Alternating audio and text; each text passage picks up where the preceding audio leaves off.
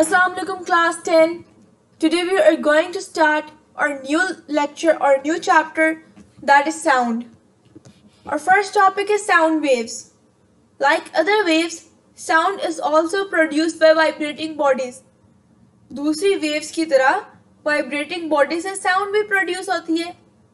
Due to vibration of bodies, the air around them also vibrates and the air vibration produces sensation of sound in our ear.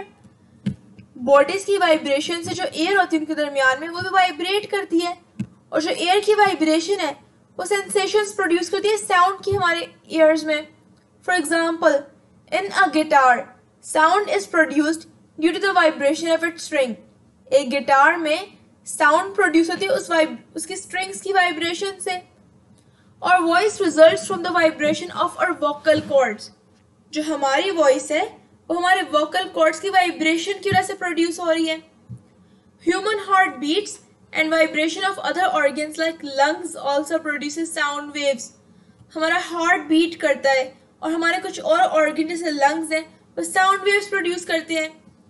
Doctors जो stethoscope use करते हैं इन sounds को hair करने के लिए. Sound is produced by a vibrating body. In school laboratories we use a device called tuning fork to produce a particular sound. School laboratories में हम एक डिवाइस यूज करते हैं ट्यूनिंग फॉर्क ताकि हम साउंड प्रोड्यूस कर सकें. जब हम स्ट्राइक करते हैं ट्यूनिंग फॉर्क को अगेंस्ट रबर हैमर तो एक वो वाइब्रेट होना शुरू हो जाता है और हम जो साउंड हेयर कर सकते हैं by bringing it near our ear. We can also feel the vibration by slightly touching. Okay, let's consider another example.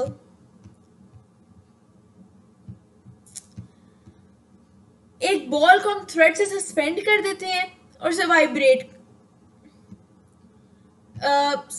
Suspend करेंगे. We can also feel the vibration by slightly touching one of the prongs of vibrating tuning fork with a plastic ball suspended from thread. हम vibration तब भी feel कर सकते हैं जब हम उस वाइब्रेटिंग ट्यूनिंग फॉर्क को एक बॉल से टच करें जो कि स्ट्रिंग से एक थ्रेड से सस्पेंड किया गया है. जो ट्यूनिंग फॉर्क है वो बॉल को पुश करेगा अपनी वाइब्रेशंस की वजह से. Sound requires material medium for its propagation. Sound को एक मीडियम रिक्वायर है प्रोपगेशन के लिए. Unlike light waves which are electromagnetic in nature and can also pass through vacuum. Light waves जो कि इलेक्ट्रोमैग्नेटिक होती है नेचर में और वैक्यूम से पास कर जाती हैं. साउंड वेव्स एक मीडियम रिक्वायर है प्रोपगेशन के लिए. We can prove this by a bell jar apparatus. Bell jar is placed on the platform of vacuum pump. Bell jar को हम वैक्यूम पंप के प्लेटफॉर्म पर रखते हैं. An electric bell is suspended in bell jar. उस jar के अंदर हम एक इलेक्ट्रिक बेल को सस्पेंड करते हैं with the help of two wires connected to a power supply. By setting on, electric bell will begin to ring. जब हम power supply on करेंगे तो bell ring करना शुरू हो जाएगी and we can hear the sound of bell. Now start pumping out air from the jar by means of vacuum pump. अब जो air थी अंदर हम उसे vacuum pump के थ्रू पंप करना शुरू हो जाते हैं बाहर की तरफ. जो sound है that becomes more and more feeble and eventually dies out. जो sound है वो खत्म हो जाती है आहिस्ता. When we put the air back into jar, जब हम एयर जो उस जार में दोबारा डालते हैं तो साउंड दोबारा हमें we can hear the sound. From this activity, we can conclude that sound waves can only travel in the presence of air. हम इस एक्टिविटी से कंक्लूड कर सकते हैं कि साउंड वेव्स जो है सिर्फ एयर के प्रेजेंस में प्रोपगेट करती हैं. Longitudinal nature of sound waves. Propagation of sound waves produced by vibrating tuning fork can be understood by a vibrating tuning fork. जो प्रोपगेशन है साउंड की वो हम वाइब्रेटिंग ट्यूनिंग फॉर्क से कैसे अंडरस्टैंड करेंगे. बिफोर वाइब्रेशन जो डेंसिटी है एयर मॉलिक्यूल्स की वो यूनिफॉर्म है राइट साइड पर. जब प्रोंग जो है moves from mean position O to be तो एक प्रेशर एक्सर्ट करता है अगली एयर के मॉलिक्यूल्स पर और फिर कंप्रेशन प्रोड्यूस करता है. इस तरह से वो on compressions produce करता रहता है and a moment later prong begins to move from B towards A. इस तरह से प्रेशर जो है डिक्रीज करेगा, रेयरफेक्शन प्रोड्यूस होगी, ये ट्रांसफर होगी एयर लेयर से, इस तरह से कंप्रेशंस और रेयरफेक्शंस प्रोड्यूस होती रहेंगी और साउंड वेव प्रोपेगेट करती रहेगी एयर में। What are characteristics of sound? Sounds of different objects can be distinguished on the basis of different characteristics. Sound जो है वो distinguish हो सकती है different characteristics के basis पर। Loudness. Loudness is the characteristic of sound by which loud and faint sounds can be distinguished. Loudness एक characteristic है जिससे loud और faint sounds को हम distinguish कर सकते हैं। जब हम अपने फ्रेंड से बात करते हैं तो हमारी आवाज आहिस्ता होती है, लेकिन किसी पब्लिक गैदरिंग में हमारी आवाज ऊंची होती है। तो loudness depends upon number of factors. For example amplitude of vibrating body, जो लाउडनेस है वो varies directly with amplitude. Sound produced by a sitar will be loud if we plug it's wire more violently.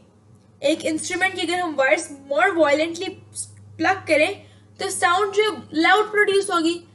Similarly अगर हम एक drum को forcefully beat करें तो amplitude increase करेगा and we can hear a loud sound.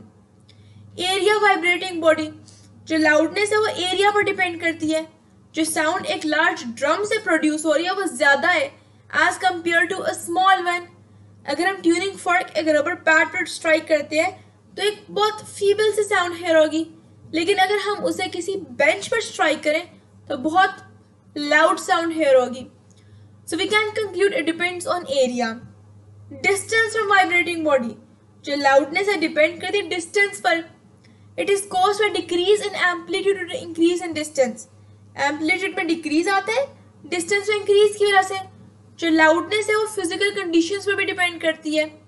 Sound जो है उस बंदे को loud appear होगी जिसके sensitive ears हैं, then to a person with defective ears. So there is a characteristic of sound which doesn't depend upon sensitivity, and it is called intensity of sound. Pitch क्या है? Pitch एक characteristic है sound की by which we can distinguish between a shrill and grave sound. Frequency पर depend करती है। एक higher pitch में higher frequency है and vice versa. जो frequency होती है ladies की voice में और children's में वो higher होती है men से। That is, a voice of females are shrill and of high pitch. Quality. Characteristic of sound by which we can distinguish between two sounds of same loudness and pitch is called quality.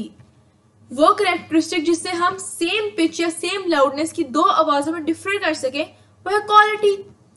While standing outside a room, we can distinguish between notes of piano and a flute playing inside same room because of quality.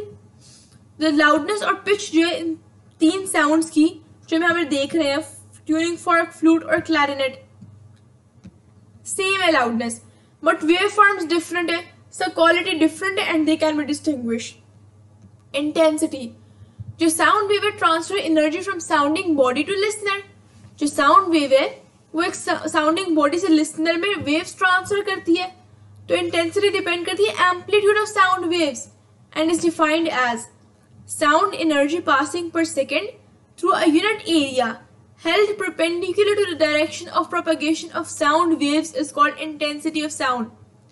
Sound energy जो per second pass कर रही है वो perpendicular to direction of propagation of sound waves और उसे कहते हैं intensity of sound.